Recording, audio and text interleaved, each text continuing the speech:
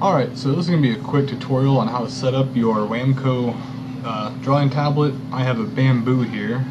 So first thing you need to do is get drivers. If you don't have a disc like mine's pretty old, so you go and get the drivers. Quick Google search, Wacom Bamboo drivers, bring this to the Wacom support page.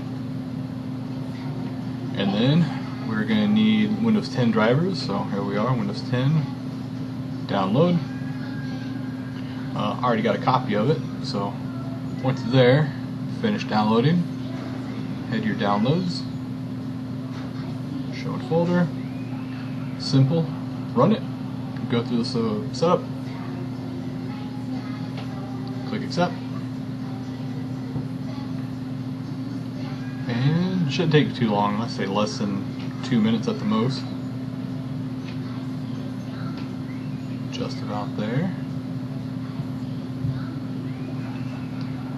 And if you're like me, we'll restart later if you don't need to.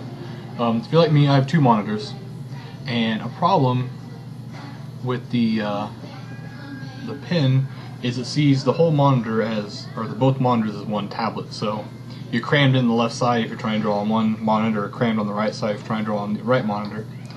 So what we do is open up the preferences. If I can spell it right. Preferences. Nah, we don't need a reboot. Come on. Let me plug it back in here. Alright, try this again.